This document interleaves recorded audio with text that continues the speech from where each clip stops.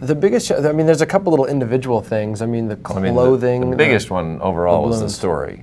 Just coming up with a story that makes people care, and that took us out of the 5 years. That was about 3.5. It goes without saying to me. Yeah. But then when we get to technology, well, we use like the balloons, the canopy of 10,000 balloons all simulating against each other and tied to individual strings. Yeah.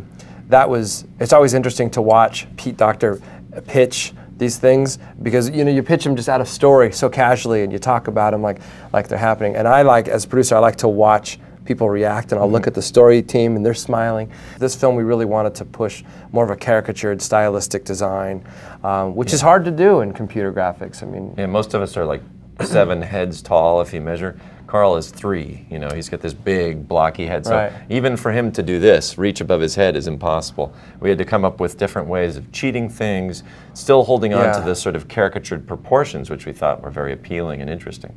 But for him to be able to do all the things he did, and the cloth to behave, and the sort of sense of stylization, that was tricky. So we took easy things and made them really hard. Like Carl couldn't cross his arms and things like that.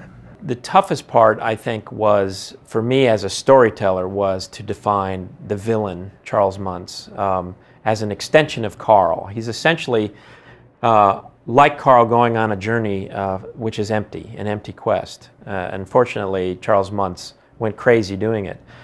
It was very difficult for us to decide, why is he on this villain? Why is he on this quest? And we invented the bird because of that.